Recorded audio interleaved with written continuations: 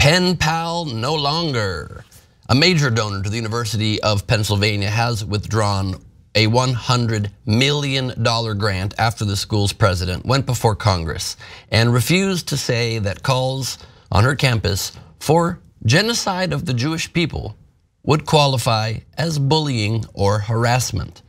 Because that's such a gray area, I'm being sarcastic. For the vast majority of us whose brains are now broken, that's sarcasm. In an email seen by the BBC, Ross Stevens said he was, quote, appalled Elizabeth Magill, the school president, avoided questions about how students calling for the genocide of Jews would be punished. President Magill, along with the presidents of MIT and Harvard, were grilled by politicians on Tuesday about anti-Semitism on campus. Here is how that ish show went down. Ms. Magill, at Penn, does calling for the genocide of Jews violate Penn's rules or code of conduct? Yes or no? If the speech turns into conduct, it can be harassment, yes. I am asking specifically calling for the genocide of Jews. Does that constitute bullying or harassment? If it is directed and severe or pervasive, it is harassment. So the answer is yes. It is a context-dependent decision, Congresswoman. Magill now faces calls to resign. Pennsylvania's Democratic Jewish governor urging Penn's board of trustees to meet and discuss Magill's future. I thought her comments were absolutely shameful. It should not be hard to condemn genocide. But all three leaders instead giving careful responses about circumstances and conduct, including Harvard president Claudine Gay. So the answer is yes, that calling for the genocide of Jews violates Harvard Code of Conduct, correct?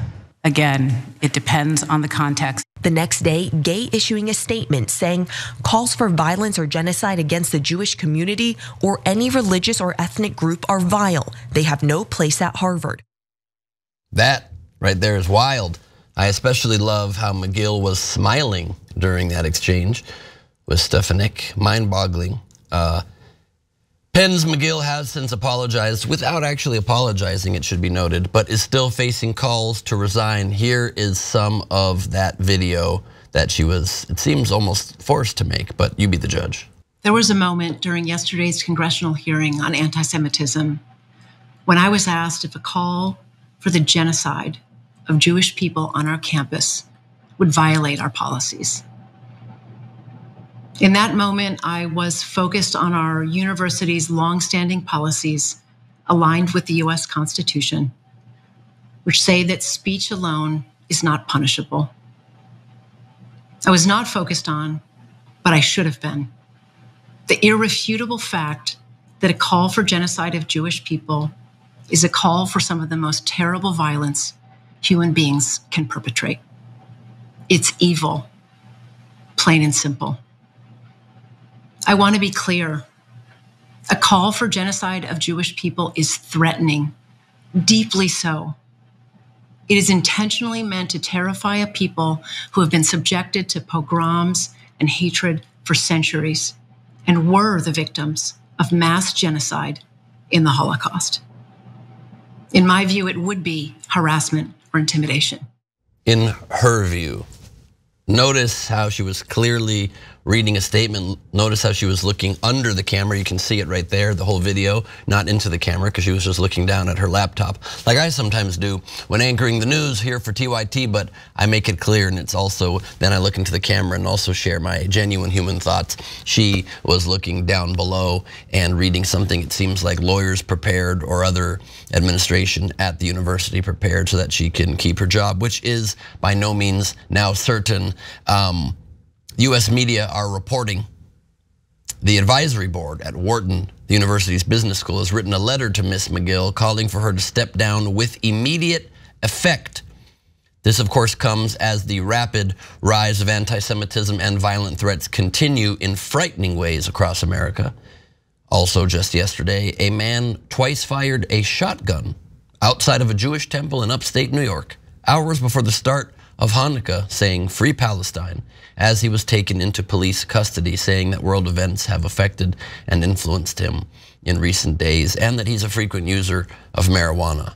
Way to blame a substance that usually brings people to a peaceful mind frame for his violent, hateful, anti-Semitic actions. He's now facing potential 15 years in prison, plus enormous fines and probation. Following that, Mayor Kathy Sheehan said children were at a preschool in the building when the shots were fired.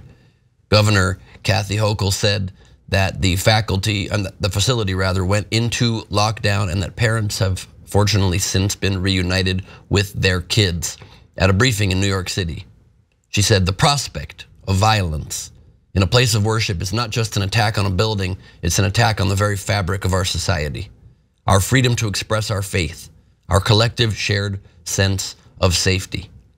Luckily, nobody was injured, but that does not mean the damage has not been done. I never thought I would see a day in America when not hate groups, not the KKK or at a neo-Nazi rally, but the presidents of 3 of the most elite universities in our nation are unable, when being grilled and given repeated chances over and over again, to condemn the very simplest thing to condemn, the call for genocide of any people. This time it was the Jewish people, to not be able to outright say, yes, obviously that's bullying and harassment, and immediately would be investigated, not tolerated, and punished to the highest extent that we have the ability to do at this institution of higher learning. Anything short of that is despicable, and I too call for them to resign or be fired. But that's just my thoughts. Let's go to Sharon. Daft, sterile, privileged. And I hate using the word privileged for a group of women that includes Claudine Gay, but that's how they came off. I don't like to call for someone to lose their livelihood, their career over their worst moment. But in this case, that 90 seconds was disastrous. It destroyed everything in 90 seconds that so many had hoped to put forth about these institutions. I suspect that they have very goofy PR people working at all 3 universities, and they thought that they could go before our goofy Congress and just put on this sterile clinic, if you will, and they could not. But it was the body language for me too, Ben, that was just disastrous and unkind. It came off, but I also think this 90 seconds was perhaps the most important exchange. I'm glad it played out the way it did, because there's people sitting at home like me who thought before that, this whole thing about college campuses and what's going on, and come on, let people be free and freedom of speech. I thought it was overblown. I really did. So it perhaps is a teaching moment, as disgusting as it was, that 90 seconds for people at home who may not understand how deep it's gotten. Well, first of all, I think the Constitution is I revere the Constitution, and I will fight for anybody's right to stand in the public square and say whatever they want. But just because somebody has a right to call for genocide or whatever despicable thing they may say in the public square, there is no right in the Constitution to attend Penn or Harvard or MIT. There's no right in the Constitution to teach there. There's no right to even stand on their campus and exercise the same rights that you might be able to exercise if you're in the public square. These are private institutions. And for the presidents of these universities not to be able to make that distinction and say, okay, if we're adhering to the Constitution, that's one thing, but we at Penn University or Harvard, we aspire to lead the nation into something better. And we aspire to say, no, you cannot go to Harvard or Penn or MIT if this is the kind of stuff you're going to espouse. To me, this was a slam dunk, easy response for them. And by the way, this was not the law club seminar of, at one of these universities. You're talking about Congress, and to be able to misread the room in the way that they did suggests these people are even more tone deaf and out of touch. Never mind whether it's anti-Semitism, never mind whether it's the emotional sensitivities that everybody has over the Middle East right now. These people are so isolated in their ivory towers and so out of touch with where the country is that it's troubling on countless levels. Yeah, very well said. Also, it's just mind-boggling because yes, we want to protect speech whenever possible. I don't think we need to protect hate speech. I don't think we need to protect speech that calls for the annihilation of a people for the murder of a people. It's just common decency, it's common sense, and that is what seems to be missing in these ivory towers that teach theoretical life and don't teach just the very basic way to be a decent human in actual life. It almost made my blood boil more that within, it seemed like the next moment they were apologizing and saying, as David said, something very simple. It's just an easy question to answer. And that to me makes them disqualifying. And I haven't looked at each as an individual. I collectively looked at the three of them answering the way they did.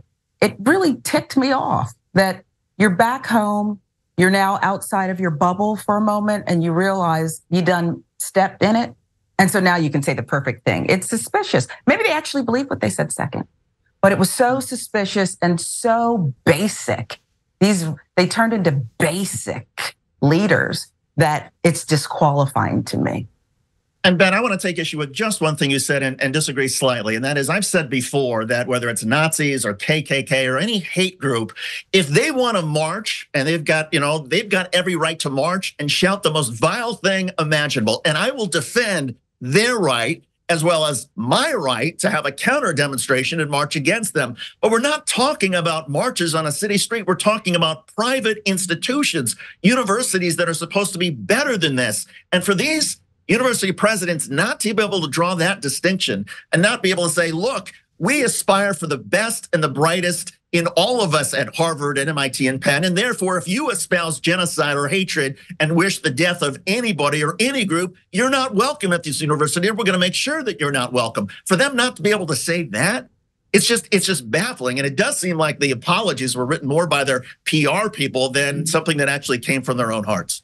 Yeah, I vehemently disagree with your right to say what you just said, Shuster. So no, I do not. You make a good point, but also, like you said, these are supposed to be the institutions where we aspire to be our best, that inspire our nation, inspire people to attend these institutions. And furthermore, universities have plenty of very elaborate policies that police what students can and cannot do. I remember I got in trouble back in college for lighting a candle in my dorm room. If you can keep that amount of control over people for the protection of other students, I think you can do it when calling for genocide as well. It wasn't just that one question. Also, after Gay was asked, the president of Harvard, whether she'd want an avowed neo-Nazi to be part of the Harvard community, she said it's not consistent with Harvard's values, but we allow for a wide berth for free expression and a variety of views. She wants, it seems from her statement, she wants to have a variety of views at Harvard, including the views of neo-Nazis.